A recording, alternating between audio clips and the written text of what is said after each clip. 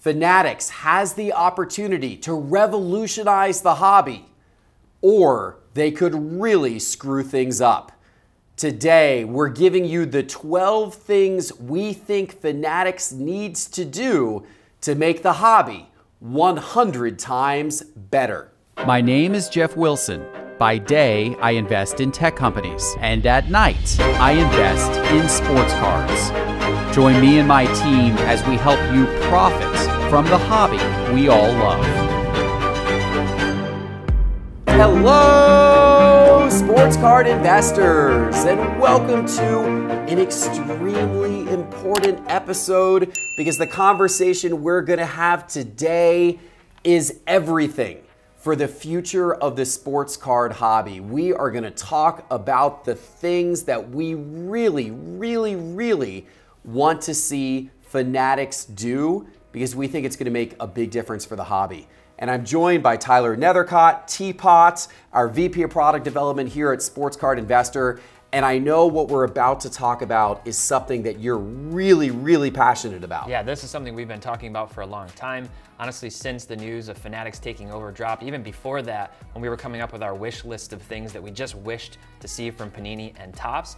I always enjoy these conversations, but this is one that I am especially enthusiastic about. Yeah, and it's great timing because now that Fanatics is taking over, they acquire Topps at the beginning of the year. We know that they also will be getting the NFL license and the NBA license in the years ahead, possibly earlier if they work something out with Panini. I don't know if that will happen or not. But what we do know is this is a big opportunity to hit the reset button. Fanatics is bringing in fresh thinking. They have the opportunity to kind of reset everything that's going on and say, how can we make this better? How can we make this stronger for the future? And there's 12 areas where we really want to see them hit that reset button and make some changes. And that's what we're going to talk about today. And as we go through these, I also want to hear from you. I want to hear what are the things that you want Fanatics to change most about the hobby. Let us know in the comments. Hopefully Fanatics will read these comments and get some great market research and listen to your suggestions. I will say, so far, my interactions with Josh Luber, who's the head of Fanatics' new trading card venture, have been great. I've known Josh since his days at StockX. He seems very passionate and very committed to making changes to make things better for the hobby. He's a passionate collector himself, and I really believe that a lot of the things we're going to talk about today and a lot of your ideas are things that we will see go into action over the next couple of years. So I'm optimistic, I'm hopeful, and hopefully he and others at Fanatics listen to this list, and I would love nothing more than a few years from now to be able to look back at this video today and see a lot of these things in action. Yeah, absolutely. So let's get started. Yeah. Give me your first one, Teapot. Okay, so one of my biggest ones, pack odds. Show the pack odds. Now, the good news here, they bought Topps. Topps shows pack odds. Topps actually shows pack odds still today. Panini, for whatever reason, does not. They're kind of veiling the numbers. We know that Luber talked about transparency overall. What he wants is to kind of have clear stated print runs. I don't know that I love the idea of knowing the print run on every card. I think that's actually potentially a really bad idea. Pack odds help though, and if they kind of strike a balance between, okay, serial numbering or stated print runs on certain more rare cards, but then you show the pack odds on inserts, for example, that's what people love. That's what takes me back to the 90s when I was a kid and you go, oh my gosh, I pulled a 1 in 356 pack, card. That's really exciting. The other thing that pack odds does that's really nice is it makes sure that there's a kind of an understood or perceived value or scarcity with a particular card. Right now, you can pull an insert from like Panini Mosaic, and you have no idea unless it's stated as a case hit how hard that card is to hit. And it makes them really weird on the secondary market. Like people don't go after things that if you sit and watch box breaks a lot, you realize that's actually kind of like a 1 in every other box card that somebody just hit. But it could be a Curry that goes for like 20 bucks. Right. Whereas some basic parallel from the base set that's far more common ends up going for more money than that card. So pack odds, really important. Now I think case hits in particular, they have their own mystique. People actually like that they don't know the specific odds of a case hit I think they just kind of like to know, wow, this is really rare. Some people kind of try to project it. They put it on the forums. This is what I think. So keeping some of the mystique alive with cards, but having pack odds is really, really important to I think, the future of cards. Interesting. You know, and I'm going to say I like more disclosure of print runs as well, but certainly pack odds at a minimum would get us a lot further in terms of transparency. A lot of this is about transparency, and that's one thing we're really hoping to see from Fanatics. So I'm going to kind of build on that and say that I would like to see every set that is released have a defined audience and a defined purpose. I don't feel like we have that right now. I feel like with the current manufacturers, we have a lot of sets created just to create them, just because they can, especially, quite honestly, with Panini. I feel like that happens with a lot of different Panini sets. There's so many different sets. And I look at some of these sets and I'm like, who is the exact audience and what is the uniqueness of this set? What is the value that this set brings? I would really like to see future releases. It be very obvious. This set is created for investors. This set is created for people who want to invest significant money in a card, hold on to a card, hopefully see long-term appreciation and value. These sets are created for collectors. These sets they have uniquenesses to them that a collector is going to appreciate. We're not necessarily trying to preserve the secondary market value quite as much on these sets, but we're trying to give collectors some really cool elements like lots of insert cards and lots of things that collectors like to go after. I want to see sets that are low end, that are printed more heavily. And everyone knows they're printed more heavily. That's disclosed, but they also make it very affordable. I want to see sets that are really created for kids, and these are your true entry level, the ones that are akin to the packs that you used to be able to buy when you were a kid for 99 cents down at the corner store. I want to see those, but I want them designated as such so we know what we're getting into. I want that stratification of sets, and I also think each set should have its own uniqueness in terms of purpose. There can be certain sets that are the sets you go for because they've got really great patches. They're known for their patches. And then if you have another set that's not known for its patches, don't attempt to put lame, cloth napkin styles, relics or swatches in there. Just don't bother to do it. Have sets that are all about the parallels. Have sets that are all about the inserts. Have sets that are all about the autographs. Have sets that are all about the patches, but that's what that set is, and that's what you're concentrated. I feel like that stratification of sets behind purpose, behind audience would really make a difference. Yeah, 100%. I agree with all of that completely. Yep. Yeah. What's next for you? So number 2, and a little bit related to what you just said, is parallels. We got to talk about parallels. Stop death by parallels. That's the first thing with parallels. Like we've seen it. We've done episodes on this. We did Panini destroy Select, and we've talked to Josh about that and his thoughts on that episode, and he had a lot of good insights in that. Now I think the exception, like if you go back to the early years with Panini, I think like right in that 2013, 2014 timeframe when you had like 10 parallels, that was ideal.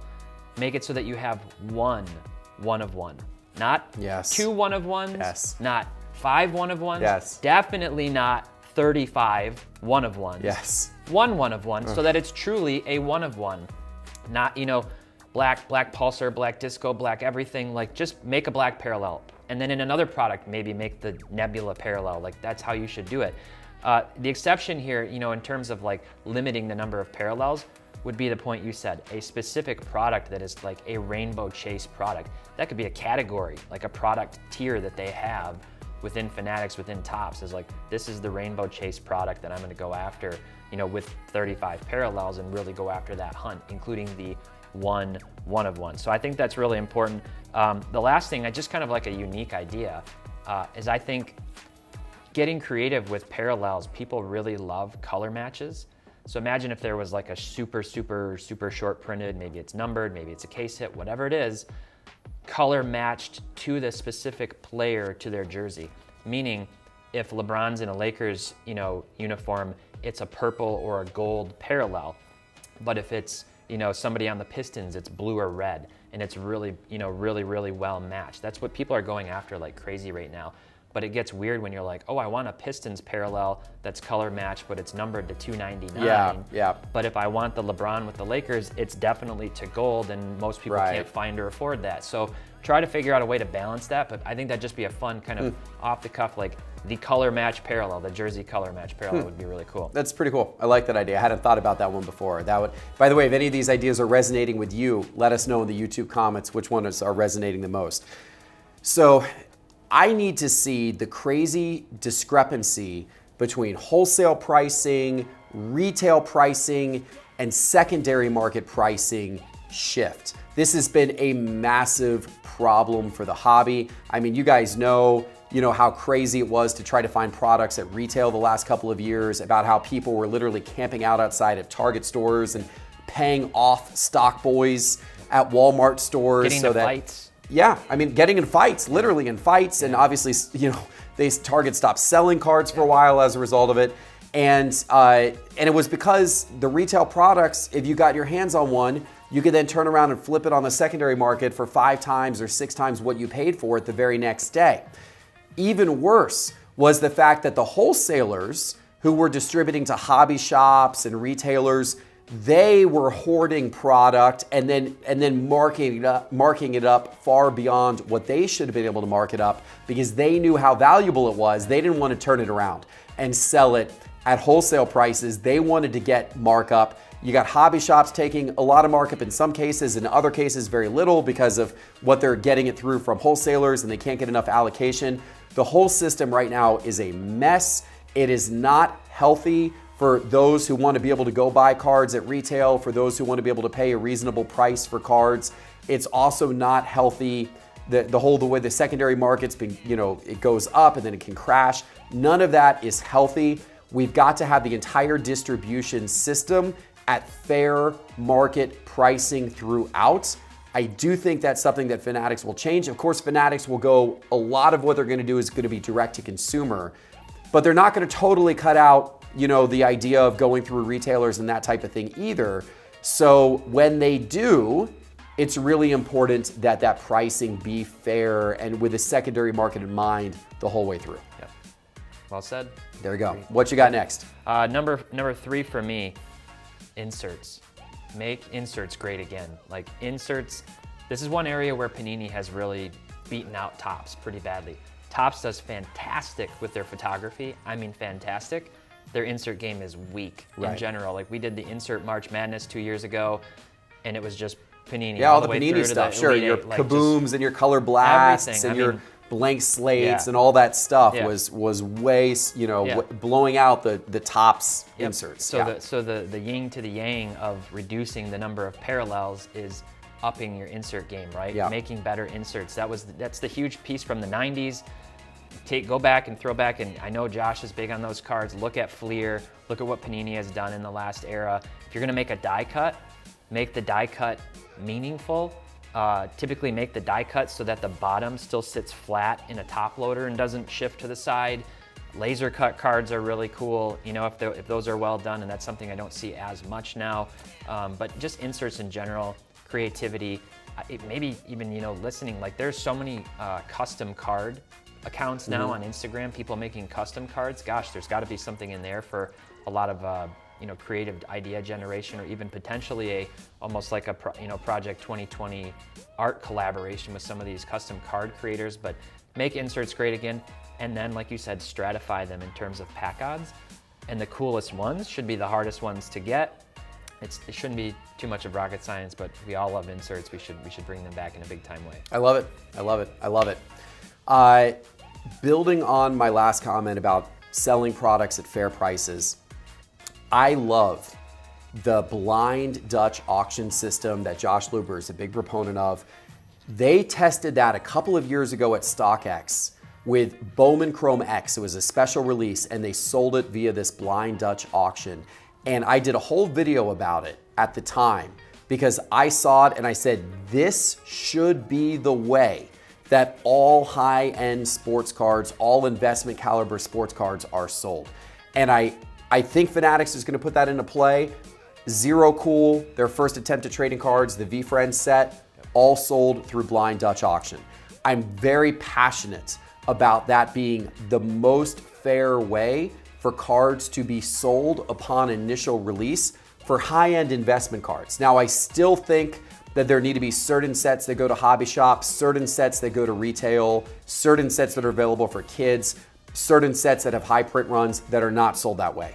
But for your high-end product, what would be the equivalent of, a National Treasures or a Flawless, those types of products, we need to sell those exclusively, in my opinion, by blind Dutch auction. And if you're not really familiar with blind Dutch auction, this, by the way, is not the same system Panini is using right now. This is a much more equitable system, much more fair to the investor and the collector. If you're not familiar with it, we've done videos on it. I've also talked to Josh Luber about it on Instagram quite a bit. It's the future. I want to see a lot of it. There's probably even a way they could do that with still releasing product to a hobby shop, but having the IPO via the blind Dutch auction before the hobby shops are allowed to release it for sale. Interesting. So maybe they released it at the same price point or something of that nature? So maybe Fanatics, based on market research and just a general understanding of established products, okay, we know it's going to go for at least this. Yeah. So that we're not going to hose the hobby shops. Or maybe they say, hobby shops, we're going to allocate this much product to you at this wholesale discount based on what the IPO is, right? So that we can still distribute to you. You can get some direct to consumer who can kind of go after it and set the bar that way. That could be a really unique way to do it as well. Interesting. All right, we'll talk more about that in a minute. What you got next? All right, so kind of similar, following a similar theme here. Relics, patches, jerseys. There is a movement, an important movement, a hashtag movement on Instagram. Say no to player worn. I am a big proponent of that hashtag, and I think that we should completely get rid of player-worn memorabilia. Even in lower-end sets for kids, I think maybe you could make a case for it there, but I just think it's a false friend. It's a false friend that people don't really want. And unfortunately, what it has done is it has completely cheapened game-worn relics. Right. It has completely cheapened it because people don't know the difference, and many times you can't see from the front of the card, is it player worn or game worn? People on eBay taking one photo. Make relics great again as well. Release them, and then I would say. And so you want them all game worn. You want only yeah. pieces of jerseys that were actually used in a game. Correct. And then if you get a single color napkin style jersey piece, but it's game worn. That's at least still somewhat meaningful, right? It still has some value. Or in the early days of the first jersey pieces and cards, many of them were that. Yeah, they were. And they're highly sought after because they were the early years. You get a Jordan single color, nobody cares. It's a Jordan piece of game-worn jersey. So I think that's really important. Second thing that's really cool, doesn't have to be for all game-worn, but game-dated. There's a really cool set. There's many sets that have done this, but 2014 Court Kings performance art. Yep. Really cool set. Many of them are multicolor patches. You flip the card over and it says, Kevin Durant played in this game against this opponent. He dropped 37 points and did XYZ in that jersey, right? In that piece of jersey. Really, really cool. And then I think this is really important, and it's just a huge pet peeve of mine. Ensure that the more rare the card is, so the lower the serial number is on the card, the better the patch quality is, right? Yep. I've seen situations where people pull a numbered to 100 or numbered to 99 patch, and it's 2 or 3 colors, and they get the number to 49, and it's just a single color napkin of the same exact card. That's really bizarre to me. So I just think intentionality around it, game worn, game dated, all really. And it goes without saying. Recently, this last year or two, we've now seen, swatches and that type of thing that's literally say on the card, this is not associated with any player, event. Anything. It's not even player worn. That's a whole nother level of just get that out of the hobby, right? I'm not a fan of it. I think it's misleading. Yeah, totally agree. Well, a minute ago I talked about Dutch auctions and the retail market and the secondary market, and you mentioned hobby shops. So my next thing is make hobby shops even better. Hobby shops are the experience. They are the physical experience by which people can go in and experience cards. Hobby shops and card shows are that, right? And I know Fanatics is gonna do a lot of direct-to-consumer stuff, a lot of online sales, and I think that that's fine with certain products. But I think we need to recognize how critically important hobby shops are to the sports card ecosystem and to the growth of sports cards, because they allow that community, that local community, to build around sports cards. And it's critical that Fanatics does everything they can to support local hobby shops. One way that I would really like to see them support them is by having hobby shop specific products that are only available in hobby shops, that are not available anywhere else, not online at places that don't have physical hobby shops, that are only available in hobby shops. And you know, there are right now, you might say, well, there's plenty of hobby products. There's Panini has hobby products, Topps has hobby products.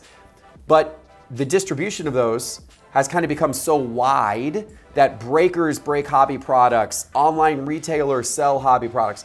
I actually want actual hobby shop. Like, you've got to physically walk into the hobby shop to get this particular release product. I want a whole series of those. I think that would really help boost hobby shops. It would create a lot of excitement on release day because people could only get it by physically going into the hobby shop. Don't even make them available online. You gotta physically go in. That would really boost the hobby shop, and it would create a great environment on those days. If a big new product came out once a month that was a hobby shop only product and was available Saturdays in hobby shops across the country, it'd be so much fun. You'd have lines forming outside, they'd have a party that day, people would be ripping the boxes in the shop, in the parking lot. Support hobby shops. Yep, 100%. Yeah. Cool, awesome. What you got next? All right, my fifth one, similar again, autographs. Yes. Right? This is a big one. Yes. Autographs. I'm not gonna say eliminate sticker autos, and I'm not gonna say that for a reason, because some players, especially in sports like soccer, it's very hard to get on-card autos from players distributed all throughout the world. But reduce sticker autos. Reduce them significantly. Like, we should not see these videos on Card Porn or some other, Instagram account of somebody with a stack of sticker autos like this, just like wasting their life away doing a scribble. Like doing a scribble because they have so many stickers to sign, labels to sign. And similar to that then is better auto quality. Now, you can only do so much, and I know this gets into a separate conversation that we won't get into about redemptions, which I think they have to figure out too.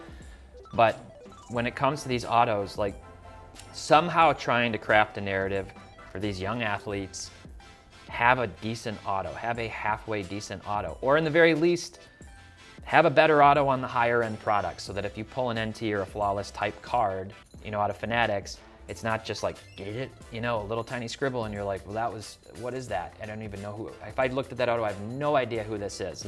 So you go back to these old guys and you look at their autos, and Dikembe Mutombo's got this epic, huge signature with his card number and everything. That's the type of thing you want to see in an autograph. So if they can encourage that, entice that, incentivize that somehow, that would be much better. I think we'd all much rather say, hey, new first round draft pick, you only have to sign 1/8 of the number of autos you used to, so make it count. That'd be a lot better for the hobby. And then I had a friend, I kind of asked some people, over the weeks, what do you want to see from Fanatics? And a friend had a kind of a off the cuff, like, more unique idea. People really like seeing those videos of the athletes signing the cards, online. What if you had like a redemption on the back of the card to an NFT video clip of them signing that specific card, so that you can really track the provenance literally from the time that card was raw and unsigned to when the autograph hit it, and now you own the card in the moment, and that kind of gets digitized together. I think would be really cool. I like it. I like it. I like it. These are some good ideas. Which ones do you guys like the most? Let us know in the comments and build on these ideas if you guys have additions to them. We're down to our last couple. Being a sports card investor, one thing that's very important to me is secondary market value of cards. I don't know the exact way that Fanatics can help better support it. Right now, we see troubling things like the price of wax is so high, you bust it open, almost always the cards are worth a lot less. We see that when new sets come out and the wax is opened, that the first cards that sell for a lot, and then every day that goes by, they sell for less and less, and the people who buy those cards early often take a complete bath. Fanatics can only do so much to control that, and I get that. And some of this could be solved via their blind Dutch auctions and all that type of thing. But my request of Fanatics would be to pay attention to the secondary market, monitor the secondary market, place value on what's happening in the secondary market. Because ultimately, if Fanatics wants their product releases to be strong, if they want there to be fever around every single one of their product releases and people lining up to get them, then they have to preserve the secondary market. The secondary market has to be strong in order for that passion around the original releases to continue. And unfortunately now, some of the things we're seeing with these gigantic print runs that have happened with certain products over the last couple of years, you know, we're seeing the secondary market just crater on a lot of cards that have come out of releases over the last couple of years where people thought they were gonna hold up stronger than they have. You know, print runs weren't disclosed. We're now seeing just, you know, floods of cards on the market. So watch, monitor, and preserve this secondary market. There's always going to be an organic evolution of card price values based on player performance, but also just based on sudden uptick in popularity of an insert or a parallel or something like that, right? But I do think you're onto something in terms of, you know, with the blind Dutch auction, coupled with the stated print runs, there's some basic math that can be done on that, right? Oh, this is how many of these cards exist. This is what the IPO was on the wax product. Using that math, going back to the early Beckett years, you know, going back to their price guide, you had like, here's the star price, here's the multiplier for superstar, here's the multiplier for the top player in the league, the MVP. And they can kind of meet that out, right? They can kind of like evaluate, at least initially. We're not telling you this is what it's worth. We're saying based on this other math, this would be almost like a secondary market SRP initially for these cards, that you go into it with a realistic expectation. I'm not getting crushed. Then the secondary market, it's still gonna set those prices no matter what. But I think a little more transparency into some of that kind of pricing analytic type stuff would be really valuable too. Totally agree, totally agree. All right, we're down to our last two. Your last one and my last one. Teapot, what is your final wish for Fanatics? Yeah, my final wish is just listen to the hobby. So we're making this video, and I know that Josh has said they do follow a lot of this content and they read comments and things like that. I think just listen to the hobby. Keep a pulse on the hobby. It's the heartbeat, the people. Now, there's a lot of opinions and a lot of conflicting opinions. We're gonna make this video and we're gonna hear a lot of them in the comments, but in general, getting that feedback, doing market research, you know, bringing in people. They've given Josh a very unique role and title with Fanatics, and that to me is like a really good indication. Now you have kind of this strategic army of people, hopefully that he's networked with over the years and will continue to network with, that he can listen to and get really good feedback. And you know what? If you have a release and the feedback is, this product is trash, or we really don't like it, or whatever, just, you know, you can kind of respond to that. Like, you know, you can kind of say, okay, we heard what you said. Maybe it's later, maybe you sunset the product, but you acknowledge like, hey, we're trying new things, we're gonna innovate. But I think just listening in general is really important. Yeah, and I'm gonna build on that. My final thing, and this is gonna sound selfish, but I'm being selfish for you. Give us access, and not just us, but give other content creators access. Be transparent, open up the veil, show us what's going on. And I say this, you know, we have asked Panini, for example, for many, many times over the last year, let us come do a behind the scenes tour. Let us come talk to your design team and understand how products are designed. Let us come capture the, you know, the production process, or capture that design process, or just, you know, let us come and create content because you out there want to see it. You want to see behind the scenes. You want to understand what it is like. When we went and did a behind the scenes video at SGC Grading last year, that became one of the most popular videos in this channel's history. And it also, by the way, became a huge boom in business for SGC. SGC says that that video was very transformative in how their perception was, how they were perceived by the public, because it was the first time that a grading company had ever lifted the veil and let you see, you know, behind the scenes and what was going on.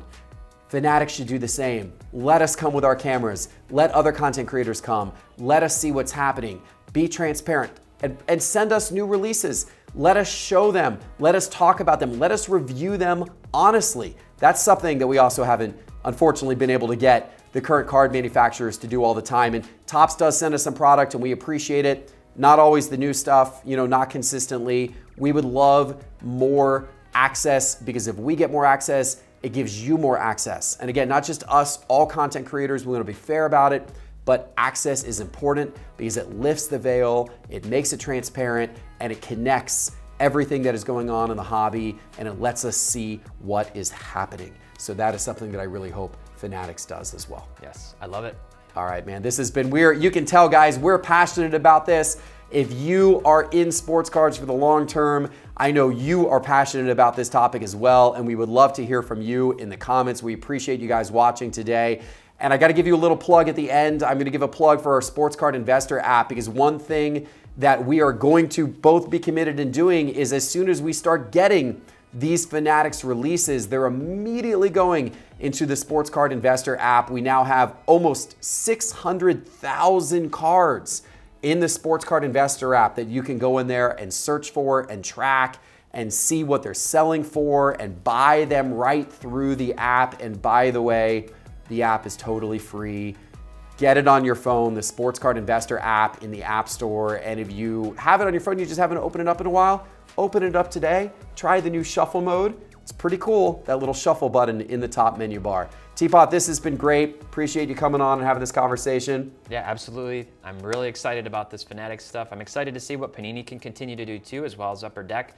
I think it's really a bright future, and hopefully they'll watch this too. You know, that wasn't just for Fanatics. It's fun to talk about it, but would love to see some of these changes from the other guys too. Absolutely, 100%. If you enjoyed this content, please give this video a like, hit that subscribe button, hit that little bell icon so we can continue to bring you new videos like this, and leave us a comment with your own thoughts. Thanks, everybody. We will see you back soon with our next episode.